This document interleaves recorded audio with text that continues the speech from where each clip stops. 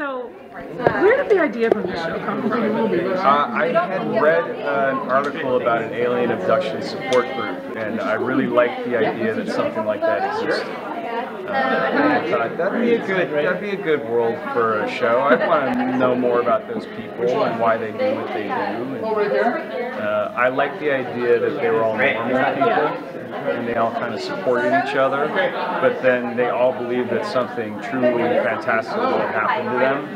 To me, that seems like a good metaphor for a lot of things. Was there a conscious effort to keep it really grounded emotionally too, and as funny as it is? Yeah, I think if you have aliens telling each other to eat a dick, you need something to ground it.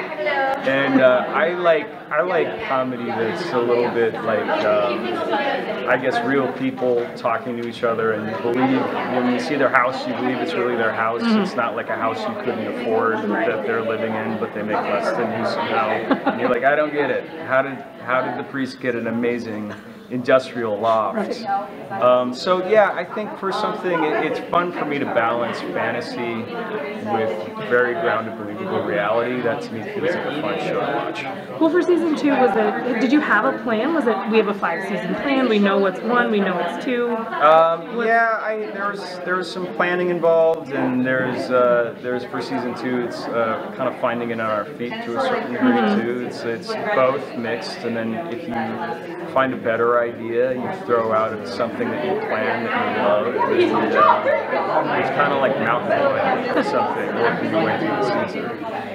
Did you break all the episodes at once, or was it kind of as you go?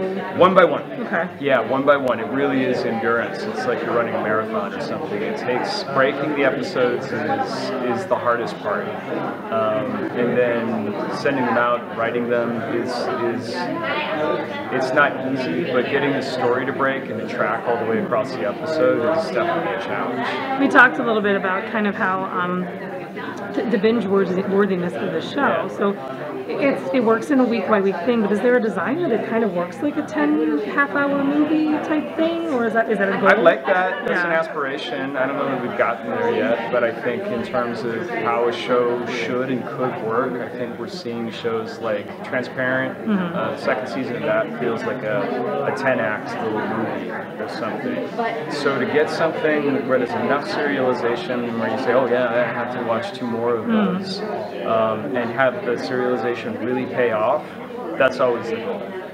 Is there a theme for season 2 or something people should, what about season 2 can you tease, theme-wise, story-wise, what will we see? That's interesting. Is there a theme for season 2? I think a theme for season 2 is maybe acceptance on some level.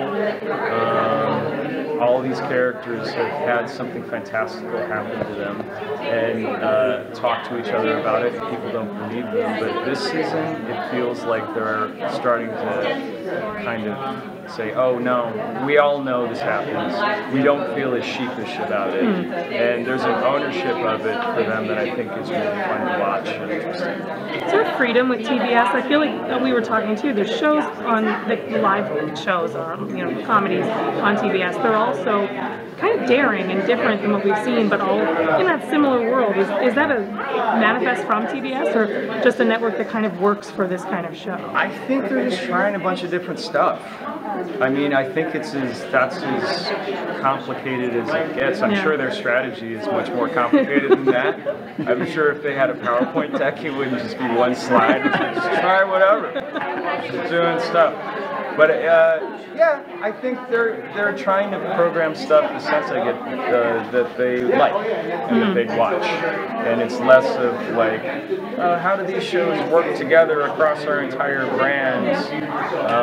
And more just like, oh, that looks like it could be good. This looks like it could be fun. That's the impression I get, but I don't know. You have to ask Kevin Riley. I'll go find him. That's nuts. That's not Jenkins is absolutely wrong. That's what he sounds like. He smokes a cigar. Do you think that new viewers can find season 2 and know what's going on right away? Or? Yeah, I think so. I think it's interesting. I mean, we have 21 minutes to tell a serialized story, which is a challenge. And I think the big thing with this show is making a world that people can see, and used to and they feel like they're home, but at the same time there are twists, and I think it's designing something where people don't feel shut out if they start halfway through the season. I do feel like I'm a little bit mythology overloaded when I watch all my favorite shows, because there's so many and they're so good and there's so much mythology that sometimes it's nice to lighten up on that time. Well, thank you. Yeah, Can't wait to see more. Thanks. Nice meeting you. Nice meeting you. Thanks for the interview. Absolutely.